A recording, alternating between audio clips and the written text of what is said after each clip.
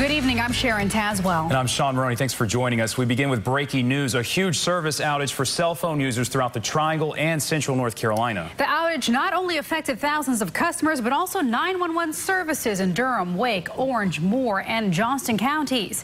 WNCN's Maggie Newland joins us live in Raleigh with more. Maggie.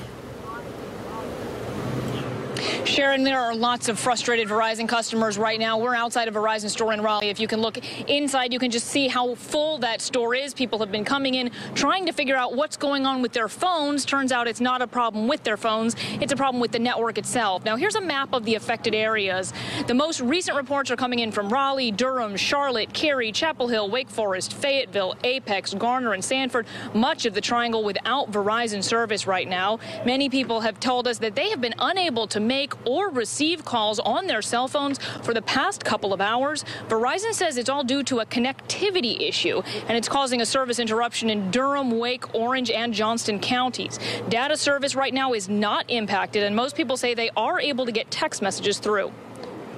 It actually just caught me by surprise. I haven't tried to make any calls this afternoon, but my friend at work was having trouble with it. I haven't even noticed the outage because I mostly text.